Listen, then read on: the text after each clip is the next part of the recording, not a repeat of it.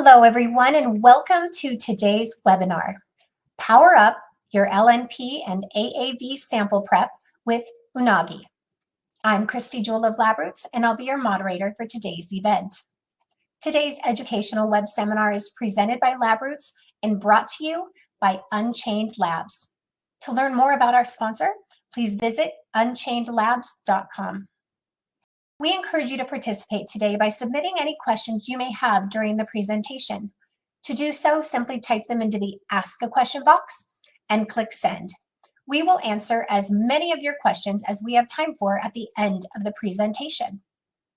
I would now like to welcome our speaker, Dr. Del Ray Jackson, Marketing Manager, Buffer Exchange and Workflows.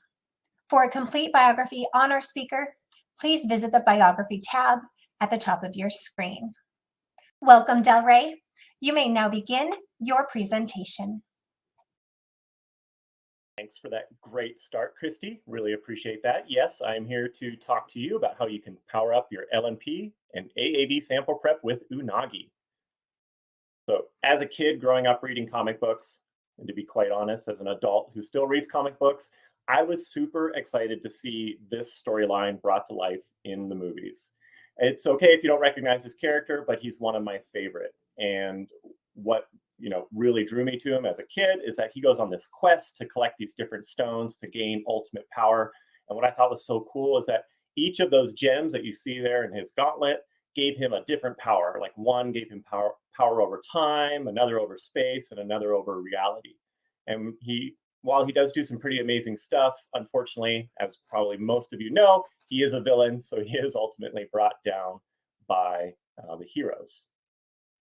But speaking of amazing stuff, many of you are already doing that every day as you do buffer exchange for these essential biomolecules for gene therapy. So whether you're working with lipid nanoparticles, the quest that you have to go on is to gently and quickly remove the organic solvent after production to keep LNPs from growing in size.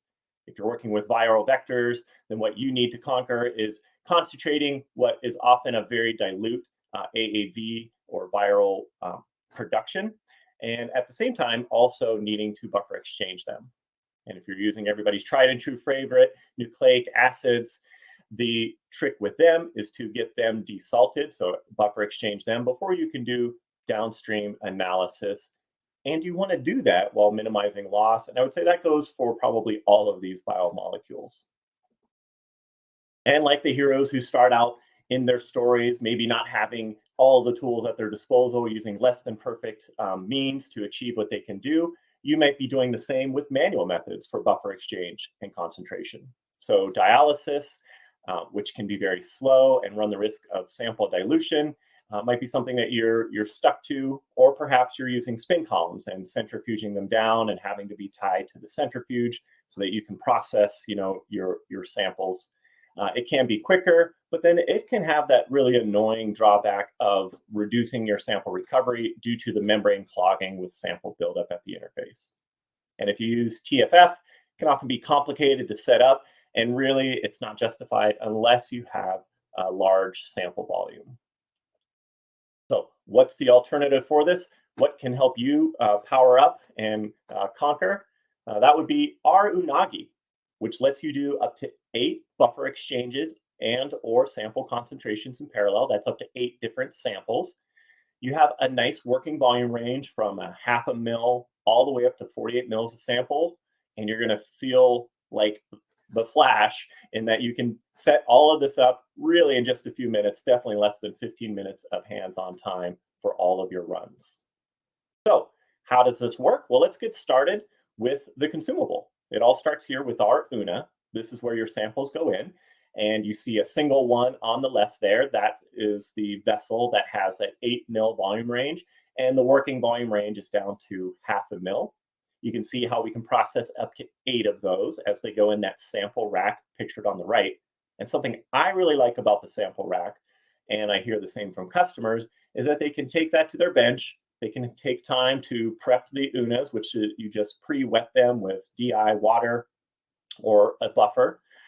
Let them sit for a few minutes, and then you can pipette your sample right into them. You can lock them right into place in the sample tray and then take it over to Unagi at your leisure.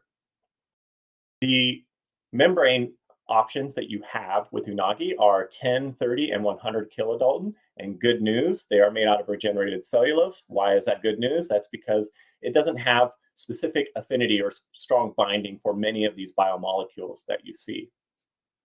Okay, so now you have your samples in your UNA. What happens next? Well, this is where the real power of Unagi comes in. We refer to the technology, the buffer exchange technology on Unagi, as an automated pressure-based UFDF. UF standing for ultrafiltration, which just refers to the size of the biomolecules that we're filtering out. Diafiltration is when you add new buffer back in as you filter from it. And I really like this cartoon comic because it shows at a glance some of the cool powers of this technology. So after inputting your samples, the first thing that Unagi does is it measures each sample's volume. It uses an ultrasonic tool, which we'll see in a moment exactly. And then it continues to track that volume by taking more volume measurements in every cycle here. So in the middle of the screen arrow refers to the cycles, the buffer exchange or concentration cycles that are required. And we apply an even positive pressure. And we do this at 15, 30, and 60 PSI.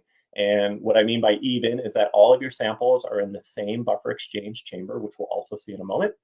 Buffer exchange chamber close, pressurizes up to the set pressure level, and then allows that filtrate to flow out.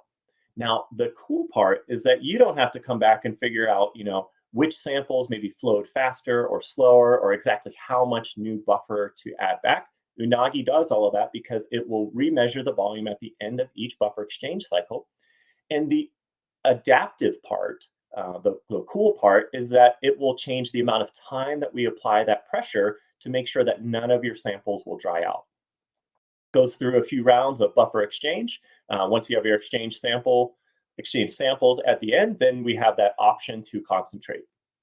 Now you might be saying, well, Dell, I work with AAVs or even LNPs. I'm making 20, 50 mils of these things at a time. Well, that's great. We have you covered with our reduced sample volume application.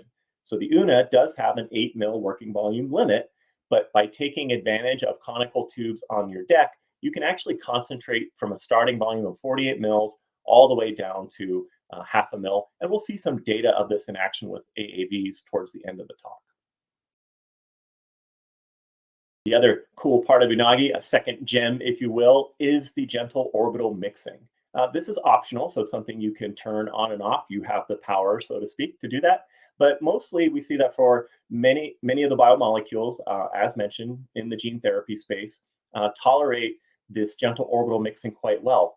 And why do you want to use that? What's the benefit? Well, as mentioned before, if you're using a spin filter, something that you notice is that you can lose sample to that membrane interface due to something called dead-end ultrafiltration. So as you apply a force, in this case centrifugal force, across your sample, it will push not just the things you want to get out, but also the things you want to keep on that membrane interface. And there you can have things like nucleic acids, proteins will clump up and aggregate, can slow down your buffer exchange. Unagi doesn't have that. With this gentle orbital mixing that can occur during the entire buffer exchange cycle, we keep your molecules of interest in solution as the positive pressure pushes out the filtrate. So it gives you two things: faster results, but also better recovery. We're talking about powering up how you want to do it. So Unagi enables that for you. Some of the things that you can control is the percent removal per cycle. Why does that matter? Well, there might be concentration dependencies to your molecules, meaning that if you reach some sort of critical concentration, perhaps things will fall out of solution, or maybe you just don't want to do that. So you can take just a little bit out, a little bit of the filtrate out per cycle, or if you know that things flow well, you can take a bunch out. You have complete control over that. Of course, that percent exchange value. Maybe you need a 99.9% exchange. Maybe you just need a 94% exchange. That's something that you actually tell Unagi what you want. And using the volume sensor, it'll reach that exact value for your samples. Same with the final concentration values. But if you're thinking, well, Dell, I don't know how to program all of this stuff, no worries. We have you covered. We have a nice menu option. As you can see here, it's based upon the molecule and the experiment that you want to run. So between AAVs, nucleic acids, LNPs, and also works great for proteins. We're not going to see much data on that today. But even the sample dependency of your biomolecules, we have, I would say, like a starter set for you, but you can also easily optimize it for you. And really, it just changes things like pressure and target removal mostly. And if you're familiar with Unchained Labs products, like our Stunner, Lunatic, or Uncle, then you already know that, as many people say, we live up to the claim that our software is easy to use. So as you can hopefully see from these screenshots here, you don't have to become a super programmer or anything like that to use Unagi. Really, it's a menu-based system. You say which experiment you want to run. If you just want to do a concentrate only, you select your molecule type. And then from there, it's just a few more selections and you're on your way to running your buffer exchange and concentration experiments. Something else that's really cool is that you'll know exactly where Unagi is in the process. And it does this in two ways. Through the software, it'll give you an overall experiment, I would say, like status. So you know like which buffer exchange cycle you're in, how long it's been running, what's the expected completion time. But also you get a sample by sample breakdown. Really cool here. And if you can notice on your screen, that orange button in the upper right to the left of the red one is pause experiment.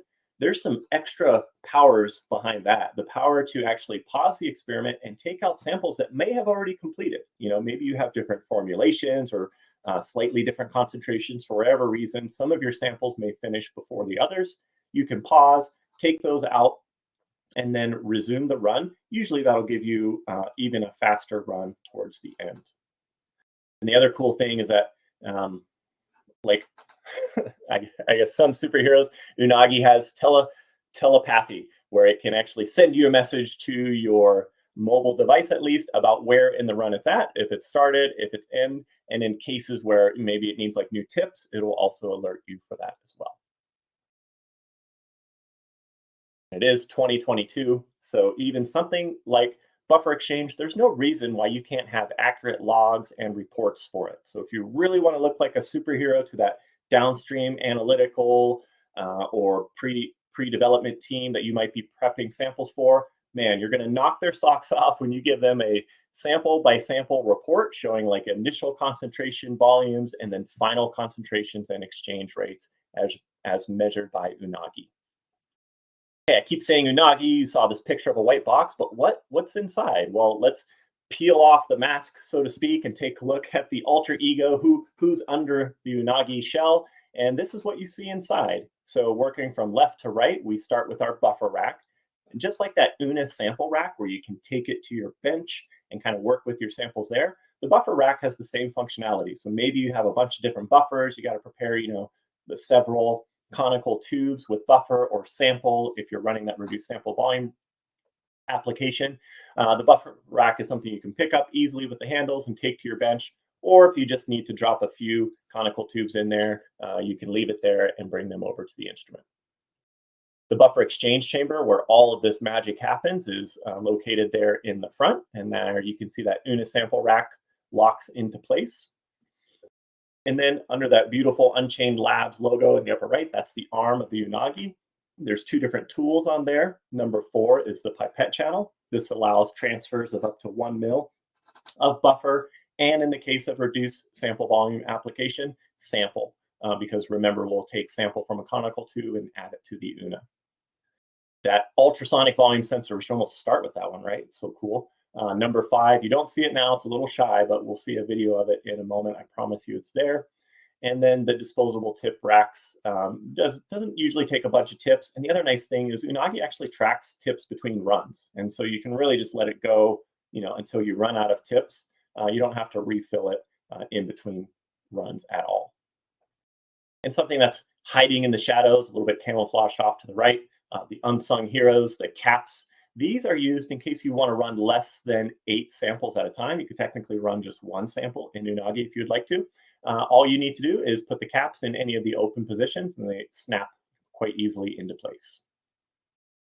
All right, let's see it in action. Enough of me talking. So here is that volume measurement. Again, that occurs at the beginning of the run and then in every single buffer exchange cycle. Uses an ultrasonic sensor technology. So really just sending acoustic waves. You can't hear them, so don't worry. And it will measure not just the sample, but you also see it make sure that each UNA is positioned exactly where it should be so that we can get, oh, sorry about that, so that we can get these on-the-nose measurements. So you can see across our working volume range, we have very good repeatability, very accurate measurements when compared to gravimetric. And the thing that frees you up so you can go off and do other work while buffer exchange is happening, obviously, is the buffer additions. And so that is done automatically by Unagi using air displaced pipetting technology. And how well does that work? Well, let's see the results. Bang on dispense. So we have CVs less than 1%. And this graph on the right is one of my favorite ones to show. I really get excited for automated liquid handling. You can see over a range going from water up to 60% glycerol, a wide range of viscosities, that we have very accurate pipetting across the volume ranges for Unagi. All of these data points are actually laying on top of each other. That's how accurate and repeatable they are. And then finally, we can't forget that we have the mixing that occurs in the buffer exchange chamber. It's a little shy, so it happens behind closed doors. Can actually have between 700, actually all the way up to 1,000 RPM if you want. Our recommendation is typically 700 for most sample types. So you put all these gems, all these powers together, and what do you get? You get very nice recovery. So this is with the example of protein. We'll look at some LNP, AAV, and nucleic acid specific data in a moment. But you can see that across whether you're running buffer exchange with concentrate, or that reduced sample volume application, we have very nice recoveries. It's not just for protein. Obviously, that's probably why you tuned in, was to see how it would work with these other biomolecules. So here's a quick offering for you. But now what I'd like to do is take a moment and pretend like we're going through a workflow. Like maybe it's your group alone, or you're working in conjunction with other groups and you're developing a drug or doing drug discovery. And usually the first step is examining, that nucleic acid payload that you might be having to make. And so again, one of the reasons for doing this is so that you can desalt it, so that you can QC it downstream. And in this example, we're working with double-stranded DNA starting in TE, and we want to exchange it into nuclease-free water, and taking advantage of Unagi, of being able to concentrate in conjunction. We want to shoot for a 3-fold concentration using our 30 kilodalton UNA. And the results speak for themselves. So greater than 96% exchange was achieved. We were able to concentrate that 3-fold factor in one, and we had high recovery with this. But if maybe your arch nemesis is LNPs, at least getting them out of that ethanol, that organic phase, very quickly after manufacturing, Unagi is the right tool for you. It's in your corner for sure. So you can automate your LNP prep in one step. Here's an example of using SM102 LNPs, starting in 12% ethanol. We wanted to concentrate them 4-fold, and we're able to take advantage of our 100 kilodalton UNA to do that. Here we had results very fast, in less than 2 hours, but more importantly, we didn't do it at the loss of sample integrity. So looking at both size and the distribution measured by PDI, you can see that there was low to no change in that, which was great. And also on top of it, we had minimal percent encapsulation loss while doing buffer exchange and concentration all in one run. So LNPs come up a lot. They're used in our buffer exchange technology, and so we've looked at it very carefully. One of the things that we did was comparing dialysis to centrifuge. And why dialysis? Well, that's a kind of a go-to, a standard technique many people who make LNPs utilize. But the drawback is that it does take extra time. But you can see why they defer to it, because compared to something like a spin filter, dialysis is much gentler in terms of not causing size changes or distribution. So compared to Unagi, you can see you get that same level of care and comfort from dialysis with Unagi. So here is the comparison of both dialysis pre and post buffer exchange with Unagi's results. Really, the difference is how long it takes. So if you want to have results in the same day, then Unagi is the tool for you. Hey, perhaps nanoparticles aren't your jam. That's not your vector of choice. Maybe you work with AAVs. And so in that case, perhaps you're making very dilute samples, getting them ready, and you need to concentrate them down. So here's an example of how you can use Unagi to do that with first the reduced sample volume experiment and then concentrate only. We wanted to take AAV9 from 12 mils down to 1 mil. And we were able to do that. So we got that 12-fold concentration in only 90 minutes while keeping the capsid payload intact. So obviously, we're showing you results for like one serotype, but there's many different serotypes that can behave differently with AAVs. And so in also looking at the effects of pH on that, we were looking in the literature and saw some research on that. So we wanted to in-house using Unagi sort of recreate those results. And so in this case, we're looking at AAV5 and AAV9 using our 30 kilodalton molecular weight cutoff UNA. And we wanted to do a buffer exchange and a concentration. And here we were able to take advantage of the power of Unagi of being able to only take 33% of the volume out per cycle. And so interestingly, which agreed with the literature, at higher acidic levels or lower pH, so pH 4, both AAV9 and AAV5 tended to aggregate, so we didn't have really good recovery with that. But as we increased the pH, we could see that we had much better recovery and able to get a 96% target exchange and very fast run times on these. That's one of the nice things about AAVs being dilute. They can run very quickly. And here's a nice picture or comic version of that. So hopefully I gave you enough of a teaser to see how Unagi can work for you in your lab. You'll be able to do your buffer exchanges and concentrations, and whether you're working with nucleic acids or LNPs or AAVs, you can do all of that work in parallel. And it's really a snap with Unagi, having fast and flexible exchange. You'll have full process control with low hands-on time, but don't worry about giving up sacrificing sample integrity or recovery. Unagi will take care of you there. So hopefully, unlike the previous character, with this great power, you'll use Unagi for good in your own lab. And with that, I will hand it back to Christy.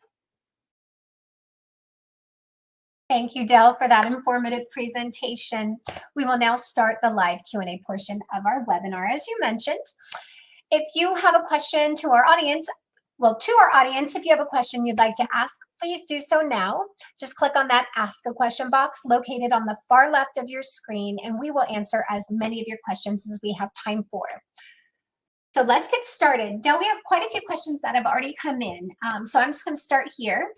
What range of sample concentrations can I run? That's a good question.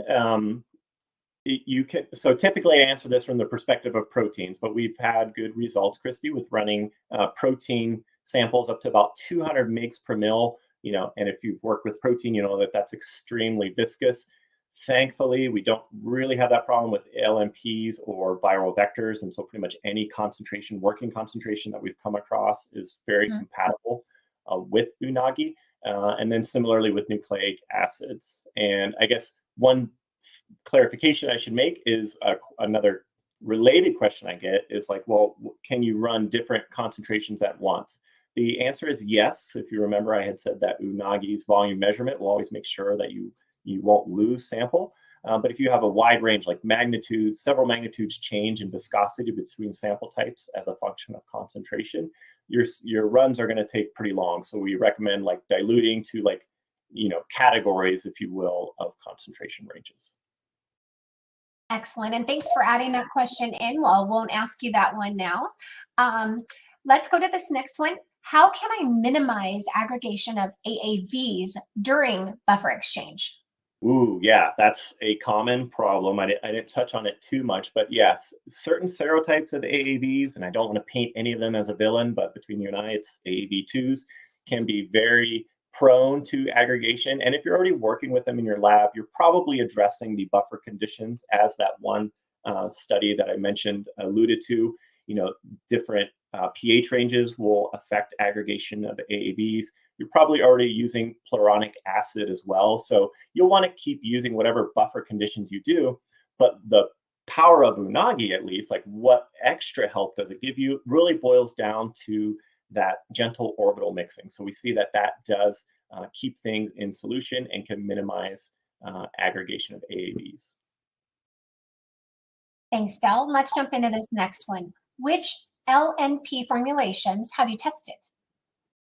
Well, I'm a comic book pro and buffer exchange pro, not an LNP formulation pro, but in talking with many customers and in working internally with different LNPs, I would say As you saw, SM102, which is a very popular formulation, is something that we've internally tested.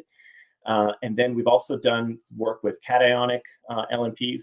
Unfortunately, with customer supplied LNPs, it's usually proprietary information, so we don't know the exact formulations that customers have.